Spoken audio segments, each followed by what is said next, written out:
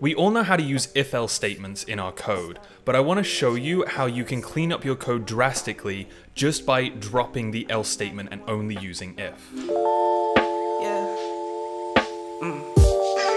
And I'm still here with who I started with. And my example is going to be in JavaScript, but really this applies to a lot of different languages. So let's pretend we're building an express server in JavaScript where a user is going to log in at one of the endpoints, and we'll assume that they sent the username and the password in the request body.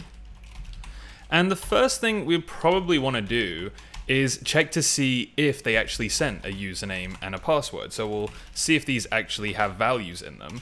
And if they do, we can continue and try and get the user from the database and then check to see if their password is valid.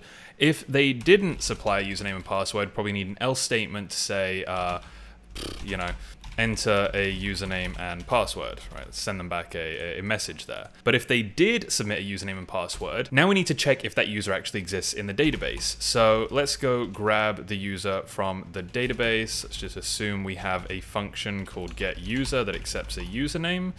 And this would be an async function now. So if that user exists in the database, great, we can now continue and check the password.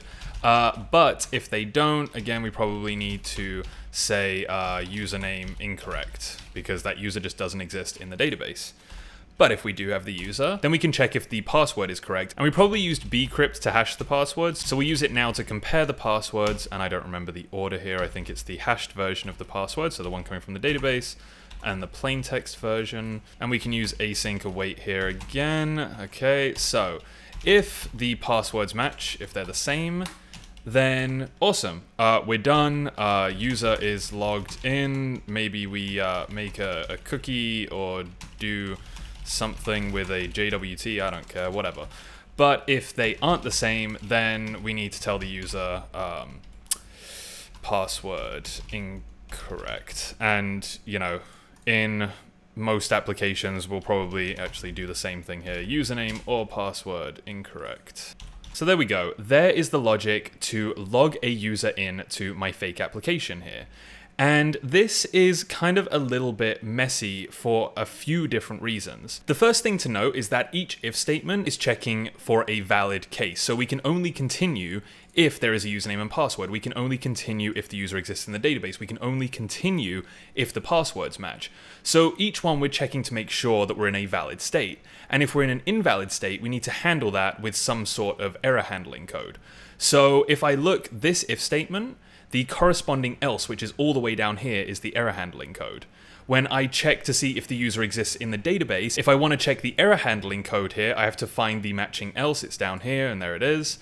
And only when I get to all the successful cases, only when we get truthy values in all of the if statements, do we get to the successful code. So the success code is kind of difficult to find. It's in the middle here. It's the most indented, and it's just kind of hard to follow and read, and it doesn't look very good. So when we have a bunch of if statements like this, just checking for the valid cases, instead of using if statements, we should use guard statements. Not God, guard. I have an accent. So what that means is that instead of checking for the valid case, we flip this and check for the invalid case. So instead of checking for a username and a password, I'm going to flip this and say if there is not a username or there is not a password, then I'm going to handle that error case. So I'm going to bring this rec.send right up to the top here. And if this error case is met, if I get into this if statement, I don't want to continue running the rest of the code.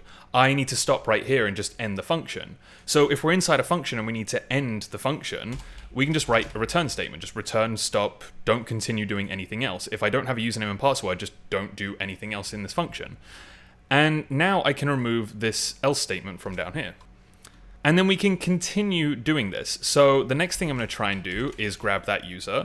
Then if there is not a user, I'm going to send this error message, oops, and immediately return again. So what we're starting to see here is that we're checking for the invalid case. Then we handle that case immediately and return. And we check for another invalid case, handle it immediately and return. So if we keep going down the function here, we know that we're going into the valid case where there is a username and password, there is a valid user. And we just have one more here, so let's invert this. If they are not the same password, then I'm going to run this, return, indent this a little bit nicer. Oh, actually twice. Maybe add a bit of spacing. And clean up all of these else's here that I didn't clean up before. And there is the code without using else statements. Now we have the code that handles the invalid case right next to the if statement that checks for that case. And if I want to see the successful case, when everything is good, when everything is valid, I just scroll to the bottom of the function. Since we're returning every time something is invalid, the valid final step where the user is logged in and we do something with a cookie or a JSON web token or whatever, that's always going to be at the bottom of the function. So if we're always consistent and write our code without those else statements, then we'll end up always knowing where our success case is. It's always at the bottom of the function, and it's really easy to find where we're handling the invalid cases. And this example is obviously in JavaScript, but this concept applies to other languages, and other languages even have different constructs to deal with this. So for example, in the Swift programming language, instead of using an if statement, I'll actually write a guard statement. I'll use the word guard, and if this was Swift, it would look a little something like this, where we'd actually still have an else because a guard is accompanied by an else. In that language, we're actually forced to return or throw or end our program execution within a guard statement, so it does an extra check for us there. So this is a really simple idea, but it can lead to much cleaner, much easier to read and debug code, which is just a win for every programmer. If you liked this video, please leave a comment. Let me know if you want me to cover any other topics, and make sure you subscribe so you get notified the next time I publish a video. And I'm still here with who I started with. Not your average artist, I am not the one to bargain with.